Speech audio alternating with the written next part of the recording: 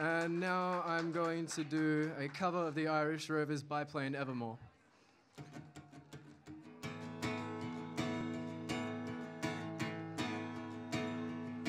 Way down in London airport and hangar number 4, a lonely little biplane lived whose name was Evermore. His working days were over, no more would he sail upon his wings above the clouds, flying the Royal Mail. Bye, bye, biplane, once upon a sky plane. Bye, bye, hush-a-bye, lullaby plane.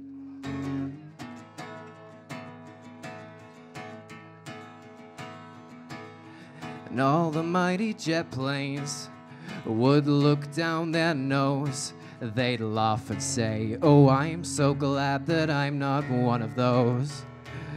And Evermore would shake away the teardrops from his wings and dream of days when he again could do heroic things. Then one day the fog and rain had closed the airport down, and all the mighty jet planes were left helpless on the ground. When a call came to the airport for a mercy flight, it could not wait, it would be too late. Someone must fly tonight. So they rolled the little biplane out to runway number 5. And though he looked so small and weak, he knew he could survive. And as he rose into the storm, the big jets hung their wings and dreamed of days when they, like him, could do heroic things. And I said, bye, bye, biplane, once upon a sky plane. Bye, bye, hush-a-bye, lullaby plane. Bye, bye, biplane, once upon a sky plane. Bye, bye, hush-a-bye, lullaby plane. And so, my baby bundle, I've wrote this tale for you to show you that there's nothing in this world that you can't do. Do not be discouraged by circumstance or size.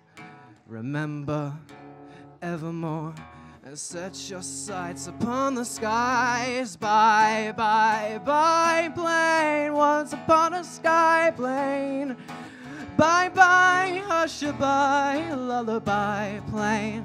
Yeah, bye, bye, biplane, once upon a sky plane. Bye, bye, hush-a-bye, lullaby plane. Thank you. Okay. Thank you. So let's just give it up one more time for Joel. Joel, do you go to the TAFE music school? I do. Yeah? TAFE at Ultimate, yeah. Okay, so you're up. Okay, cool. Thank you. Yeah, Thanks so much. Awesome.